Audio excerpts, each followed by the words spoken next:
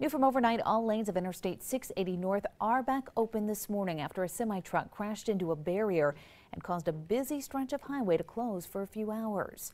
Take a look. You can see that truck jackknifed after it slammed into this barrier under the Mahoney Avenue Bridge. That happened about 11:30 last night.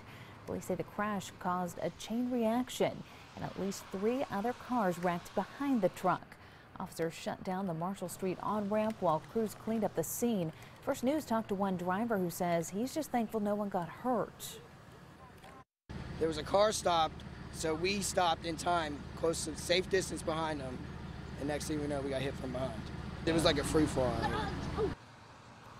Youngstown police tell First News they plan to cite the truck driver, who's from Wisconsin, for not controlling his vehicle.